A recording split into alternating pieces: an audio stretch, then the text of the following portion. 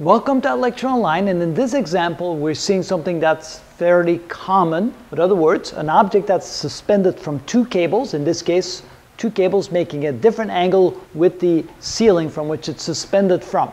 Notice that the mass of the object is 500 kilogram, and we're trying to find the tension in each of the three cables. Now, of course, to find the tension in cable 3 is fairly easy, because if we draw a free body diagram of this right here, and let me go ahead and do that, you can see that the only two forces acting on this object right here is simply the tension pulling it up, and of course then the force of gravity pulling it down, mg, which means that in this case tension 3 must equal mg, which makes it easy, and we can then write that T sub 3 is equal to mg, and therefore T sub 3 is equal to the mass of the object, which is 500 kilograms, times acceleration due to gravity, which is 9.8 meters per second squared, and that gives us tension 3 to be equal to, that would be 4,900 newtons. All right, so that allows us to find tension 3. But to find tension 1 and tension 2, that is a little bit more challenging. For that, we need to find the two components of each of the forces, because again, it's a situation, it's a problem where everything is in equilibrium, and if everything is in equilibrium, we know that the sum of the forces in the x direction must add up to 0, and the sum of the forces in the y direction must add up to 0, which means we need to find the x and y components of each of the forces there. Now notice, of course, tension 3 will be acting in a downward direction. There's only one component, so we don't have to divide that into the components. And we note that that will be equal to 4,900 newtons in a negative direction.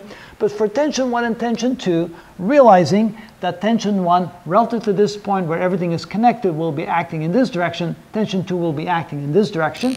So these are the directions of tension 1 and tension 2. So to find the components for tension 1, that would be equal to this component right here and this component right here. So this would be tension 1 in the y direction, and this would be tension 1 in the x direction. We'll find out in just a moment what those are equal to.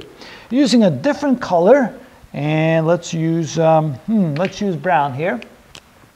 Here we can see that this would be tension 2 in the x direction, and this here would be tension 2 in the y direction. So we have to find all four components. So to find tension 1 in the x direction, we need to find the angle. Notice that this angle here and this angle would be the same, right? So these are alternate interior angles. So this is 30 degrees. And then this here, if this is 20 degrees and this is 20 degrees as well, those are alternate interior angles. So here we can see that T1x will be equal to T1. That would be the hypotenuse T1 times the cosine of 30 degrees, because that's the adjacent angle relative to this force right here. T1 in the y direction, that would be the opposite component, so this would be equal to T1 times the sine of 30 degrees. We can do the same for T2. T2 in the x direction would be equal to T2 times the cosine of 20 degrees, and T2 in the y direction would be T2 times the sine of 20 degrees. All right, since we don't know what those forces are, we just leave it like that. And then we can go ahead and plug that into our two equations right up there. So in the x direction, sum of the forces in the x direction is equal to, notice that T2x is in the positive x direction, so that would be a positive T2x, and T2 in the y direction, T1 in the y direction is negative, so it would be minus T1x. And so that would be equal to T2 times the cosine of 20 degrees minus T1 times the cosine of 30 degrees. So let's go ahead and figure out what those are. So 20, take the cosine of that, that is equal to 0.9397.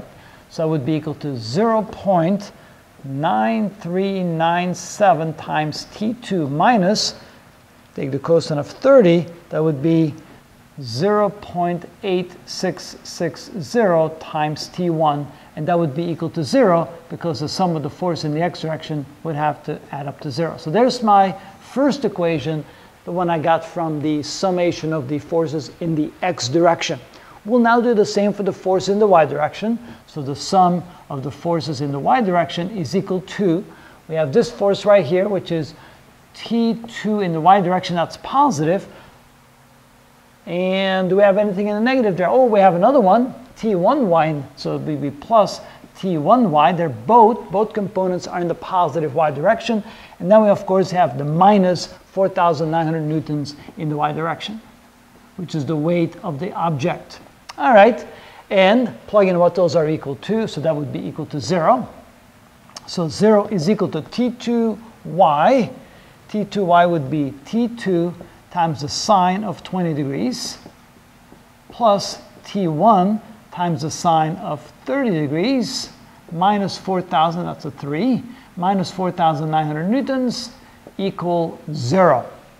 All right, find out what the sine of 20 is. So the sine of 20 would be 0.3420. So 0 equals 0.3420 times t2 plus the sine of 30 degrees is 1/2, so 0.5 times t1 minus 4,900 newtons equals 0. I already have equals 0. All right, so there's my second equation. Now those two equations have two unknowns. They both have unknown t1 and t2, t1 and t2, so we have to solve one of the equations for one of the variables and then substitute that into the second equation. So what would be the easiest thing to do? Well, let's go ahead, doesn't really matter. So let's take this equation right here and solve for t2 in terms of t1. So we have 0.9397 t2. Well, if I put this on the other side, it becomes positive, so it would be equal to a positive 0.8660 t1. Therefore, t2 is equal to 0.8660 t1 divided by 0.9397. So 0.866 divided by 0.9397 equals, so I know that t2 is equal to 0.9216 times t1.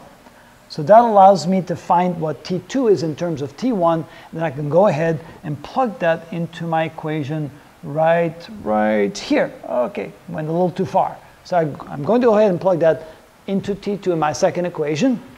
So that means that 0 is equal to 0.3420 times t2 is now going to be 0.9216 t1 plus 0.5 t1 minus 4,900. All right, now I have to solve that equation for t1, which means I'm going to take the 4,900 newtons that are negative to the other side becomes positive, flip the whole equation around, multiply this to add it together, and what do we get? So times 0.342 equals, so that gives me 0.3152 times t1 plus 0.5 t1 is equal to 4,900 newtons. So I went ahead and multiplied this together and moved the 4,900 newtons to the other side, flipped the equation around. So this becomes 0.8152 t1 equals 4,900 newtons.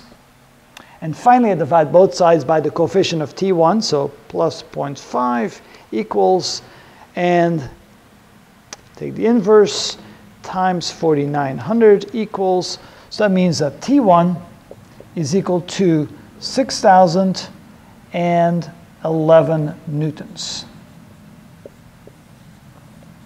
Now that I have t1, I can plug that back into my other equation to find t2. So t2 is going to be equal to 0.9216 times t1, and t1 is 6,011 newtons. So this becomes this equation right there. So times 0.9216 equals, and so that means t2 is equal to 5,540 newtons. So t3, 4,900 newtons. t2, which is this one right here, that would be, t2 is 5,540 newtons, and t1 is 6,011 newtons. That's kind of an interesting result. So why does t1 have more tension than t2? Well, notice that the angle here is bigger, which means that t1 carries more of the weight of this object than t2 does. T2, however, probably pulls a little bit harder to the right to move it further away from, to move it into this direction. So a little bit extra tension to move to the right, but not as much as T1 because T1 carries more of the load. And that's how we interpret the results of this problem.